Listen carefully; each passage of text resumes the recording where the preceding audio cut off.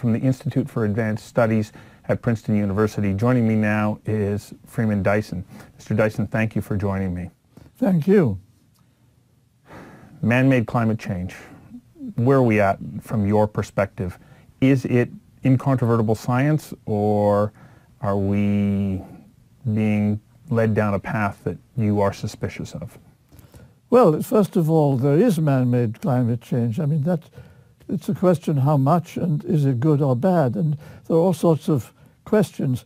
The fact that it exists is not a question.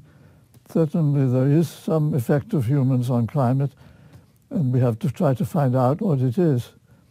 All I would say is, first of all, we don't understand the details. It's probably much less than is generally claimed.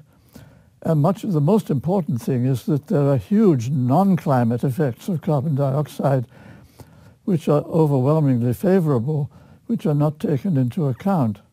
To me, that's the main issue, that the Earth is actually growing greener. This has been actually measured from satellites. The whole Earth is growing greener as a result of carbon dioxide in the atmosphere.